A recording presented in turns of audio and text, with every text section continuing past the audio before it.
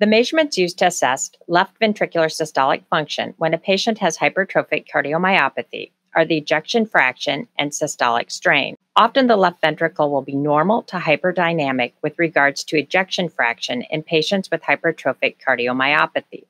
2D or 3D techniques can be used to calculate an ejection fraction. The parasternal long axis, parasternal short axis, apical 4-chamber view, apical 2-chamber view, and apical 3-chamber views can be used to visually assess the left ventricular systolic function. 2-dimensional or 3-dimensional echocardiography can be used to calculate the ejection fraction. For 2D imaging, the biplane method of disc is the preferred method for assessing left ventricular ejection fraction. Volume measurements are made from the apical 4-chamber and apical 2-chamber views. Apical views should be optimized for assessment of the left ventricle. The apex should be centered in the sector display, and the depth should be adjusted to demonstrate the entire left ventricle, mitral valve, and a small part of the left atrium. After acquiring the image, one can use the CineClip function to scroll back and forth over the cardiac cycle to identify the border of the compacted myocardium and the blood-filled left ventricular cavity. Here we are showing the compacted myocardium and scrolling back and forth, so we are better able to discern where the demarcation is of the compacted myocardium.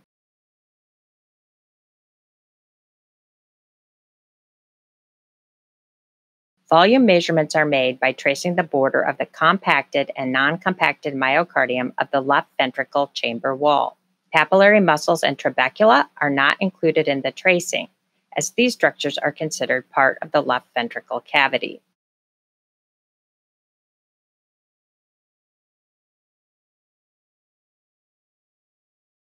The tracing is completed by drawing a horizontal line across the mitral valve annulus, and a vertical line is drawn from the center of the mitral valve annulus to the apex of the heart.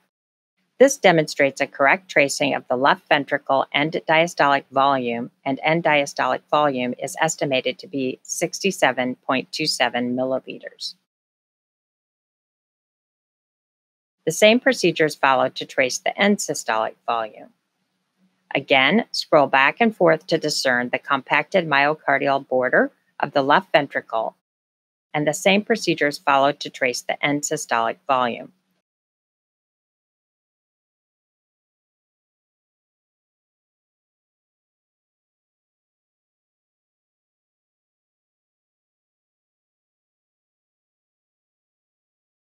In this example, the end systolic volume is estimated to be 27.58 milliliters. It is important to pay attention to the volumetric measurements. In this example, we see an incorrect tracing being made.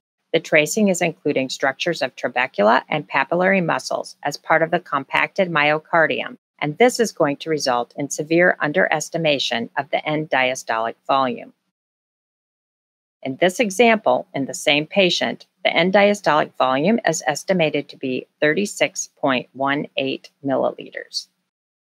This is an example of an incorrect tracing to estimate the end systolic volume. Again, the measurement is including trabecula and papillary muscles as part of the compacted myocardium and results in a smaller estimation of the chamber volume. In this example, in the same patient, the end diastolic volume is estimated to be 36.18 milliliters. This example demonstrates the problem with incorrect measurements to estimate the end diastolic and end systolic volumes, and to then use those measurements to estimate an ejection fraction. After completing measurements of the left ventricular volumes in the apical 4-chamber view, the same process is repeated in the apical 2-chamber view. Scrolling back and forth will help differentiate the true ventricular compacted myocardium from the ventricle chamber. The true compacted myocardium is differentiated from the left ventricle chamber.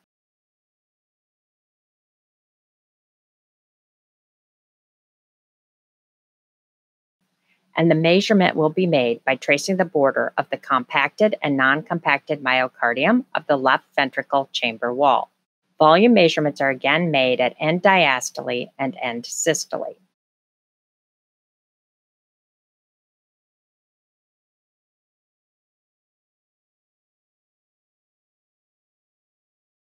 Scrolling of the cine clip is performed to identify the true compacted myocardium from the non-compacted myocardium of the left ventricle wall. After measuring end diastolic volume in the apical two-chamber view, scroll to the end systole frame and measure the end systolic volume in the apical two-chamber view.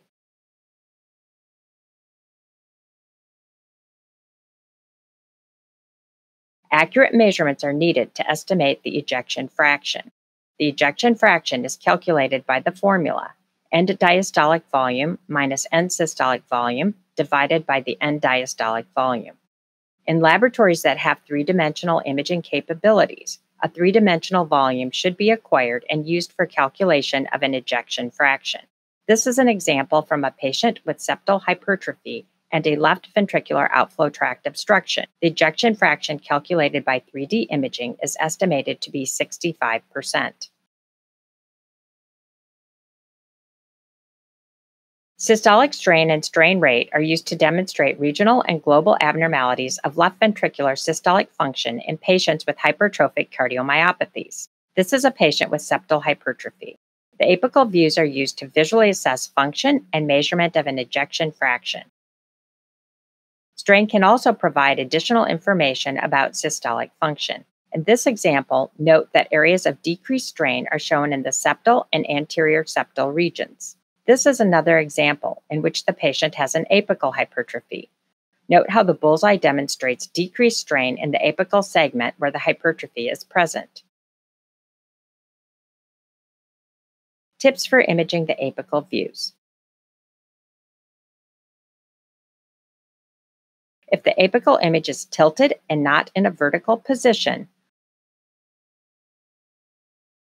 one will need to move more lateral on the chest and move down a rib space. This will bring the heart into a more vertical position and allow a truer image of the apical four-chamber view and allow better visualization of the apex.